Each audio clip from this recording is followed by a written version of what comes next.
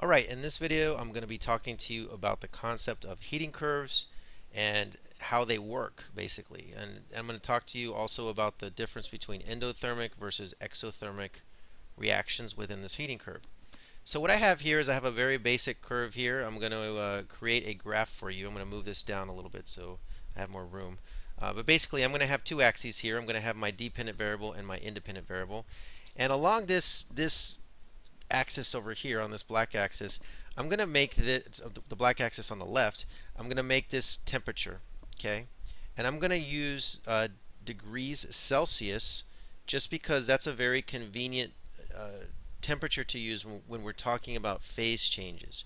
And what I'm going to talk about here is I'm going to give you a demonstration using water, okay, or H2O. And when I say water, usually we think of liquid form, but I'm just going to say H2O here because we're going to see it in three different forms. We're going to see it in ice, we're going to see it as a liquid, and we're going to see it as steam. And it's going to behave a little bit differently because all of these have different specific heats, but we're going to talk about transitioning from ice to liquid to steam, okay? So this will be the temperature on this scale. On this scale, I'm going to talk to you about Q, and I'm going to talk about joules. It could be kilojoules, it could be calories. I mean, it doesn't really matter. We just need to pick one and go with it. So on a heating curve, we typically start down here, and we start with a certain temperature. So what I'm going to do is I'm going to label the temperatures here, and I'm going to label them in black, and then I'm going to make these lines slightly different colors to signify what's going on. So let's start at negative 25 degrees C, okay, and then I'm going to go up to 0 degrees C, okay, and then at some point we're going to keep jumping here 25, 50, 75, 100 degrees C here, okay, and I'm trying to keep this scale somewhat consistent. And then we're going to go beyond 100 degrees out here. We're going to turn this into steam. Okay, and these are important temperatures because we use Celsius mainly to talk about phase changes. It's not really a convenient temperature to use when we're talking about gas laws or anything that relates to direct variation. Celsius is really kind of a useless thing. So usually we're talking about Kelvin, but for this illustrative purpose, I'm going to go ahead and I'm going to use Celsius. So to begin this example, I'm going to start adding some Q to the system, okay? Some heat. In other words, I'm going to put heat into the system. And by me putting heat into the system, this is going to be an endothermic example here, okay? So the way that the curve is going, we're going to follow it this way. You could follow it in any direction, but I'm going to follow it this way because I'm adding the Q down here. Okay, so just to illustrate this again, I'm going to be adding heat to the system, okay? So I'm going to have a Q down here, and I'm going to add that to our system here. So, imagine there's a flame here, okay, and I'm adding Q to the system. I'm adding heat to the system, right? And we're going to start out here at negative 25. So at this point, we're talking about ice. Okay, this is a pure solid. But as I add that Q to the system, in other words, as I make this an endothermic process, I'm adding Q, right? The temperature is going to start to rise, right? And then there's going to be some point here where it reaches 0 degrees Celsius.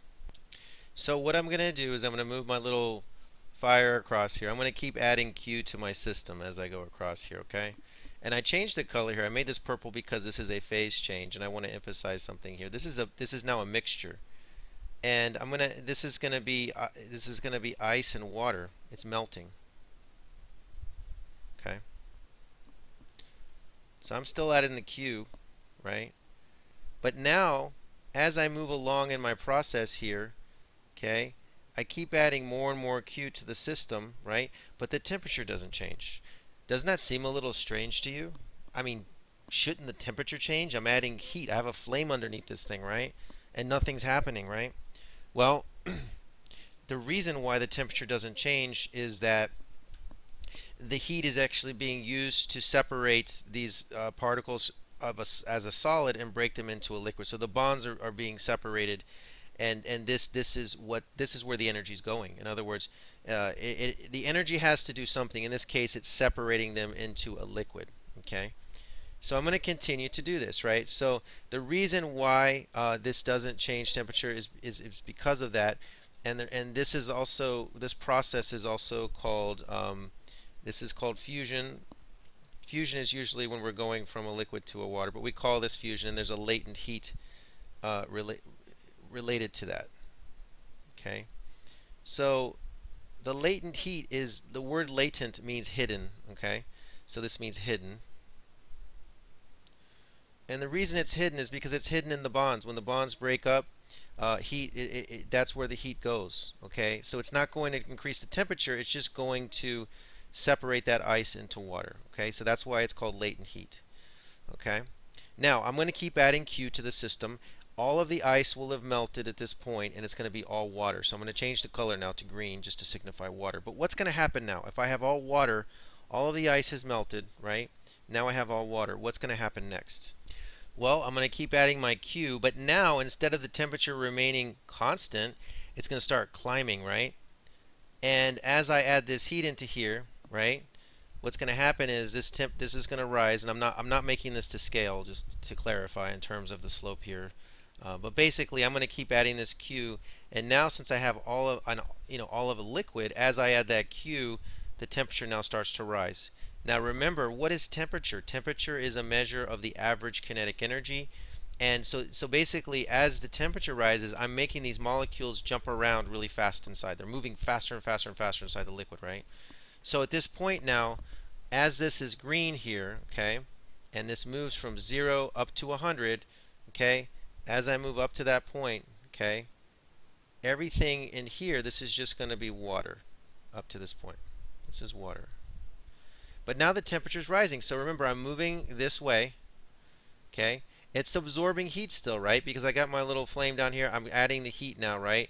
And now it's actually, I'm causing the temperature to go up, right? Okay. So what's going to happen if I keep adding once it reaches 100? What's going to happen next?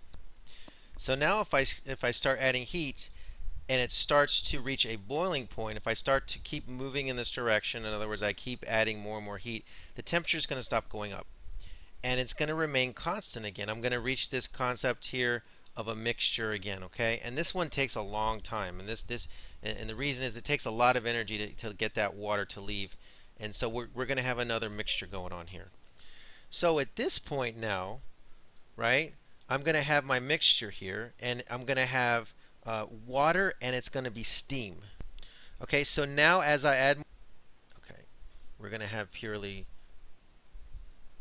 water. There we go. Water. And we're going to have steam. Okay. And that could go on for a while. I mean, again, that takes a long time to boil. To boil off water, it takes a lot of energy. So, I'm going to draw that graph over to here. Draw it a little bit neater this time. Okay, so as I keep adding that Q, no matter how much I keep adding, right, the temperature is not going to change, right? So now what's happening? Well, I have a mixture. I'm at 100, okay, and I'm boiling here, right?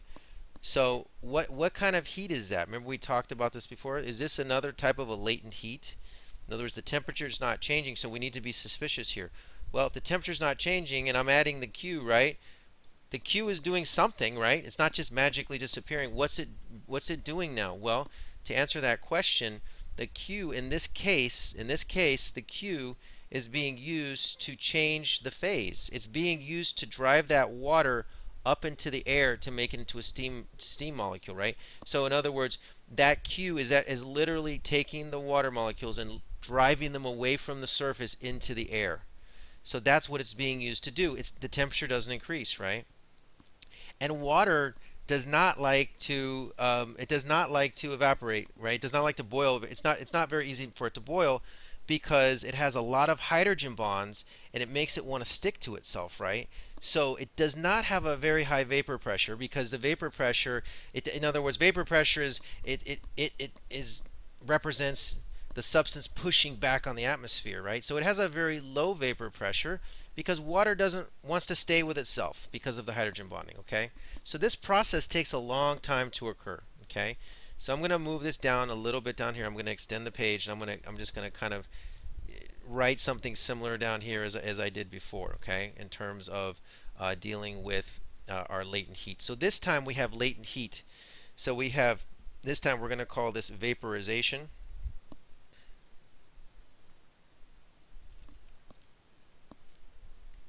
Okay, and in this case, this is also a latent heat. It means it's hidden again, right? Latent heat again. Latent heat, excuse me, latent heat. Okay, latent heat. And this is going to be hidden again. And again, the reason it's called latent again is because it doesn't seem intuitive that we would have, clarify here to use some conventional terms, this is what we would call boiling, right?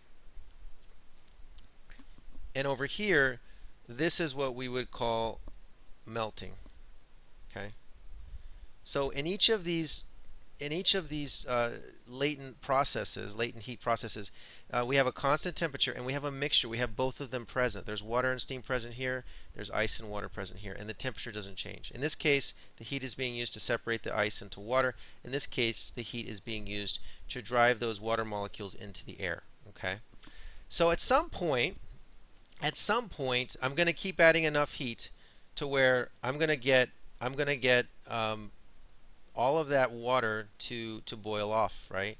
So at some point, if I keep adding the Q down here, if I keep taking my Q, my little flame, and I keep adding it to it, at some point all of that water is going to boil off and it's just going to be steam.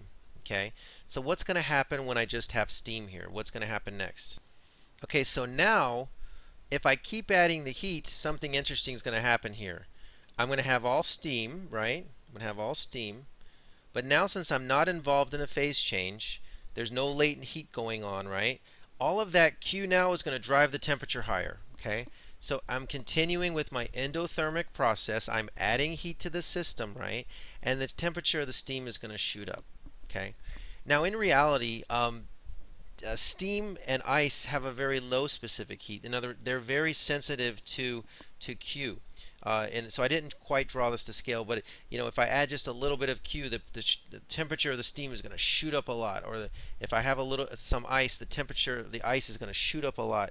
This is why ice cream melts very easily, right? And so you don't really see steam too much, but basically once it becomes steam, it's very sensitive. If I add any Q, the temperature spikes up really quickly, okay? So this is the basic concept now. Now, let me just give you some equations to associate with this.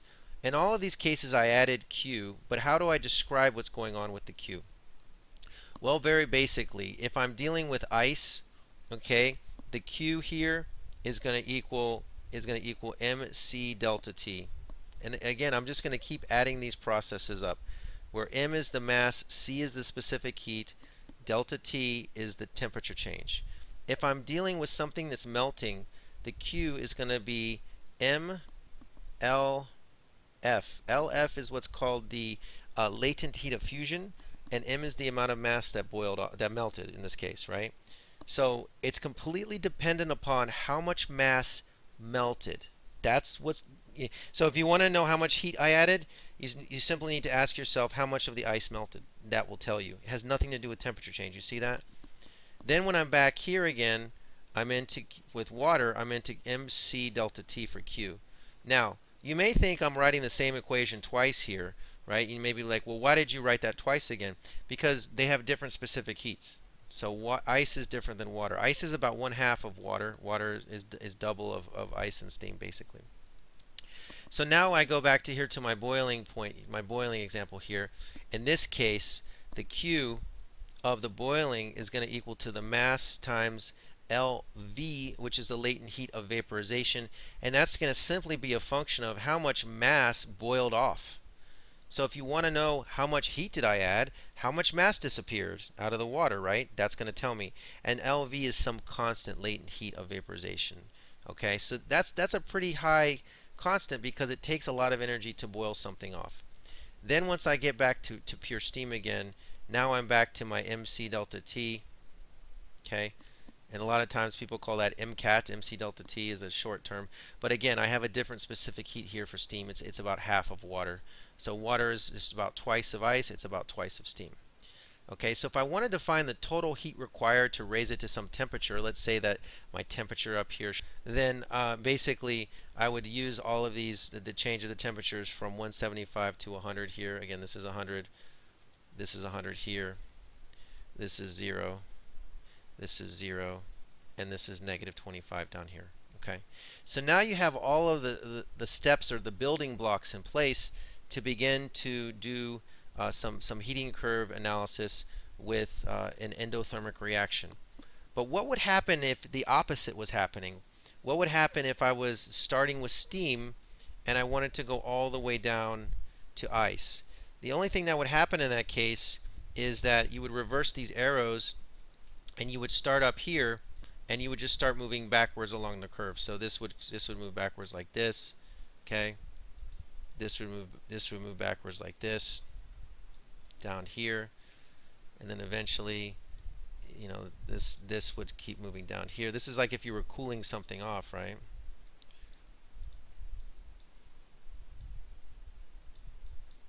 So this one would flip here, and then finally down here, if I can get these arrows to behave, this would go all the way back down to ice. So you can do the reverse process here. This is reversible. I mean, this is a completely reversible process. So in this case, as I'm going down, this now becomes exothermic. It's giving off heat. Okay. So when steam turns back into water, it condenses on your hand. Let's say you feel that burn.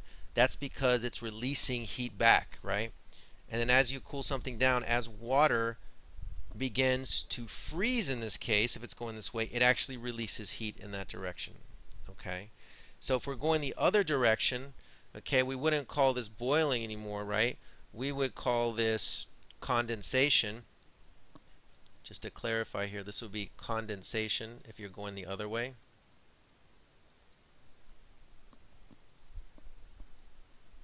Okay?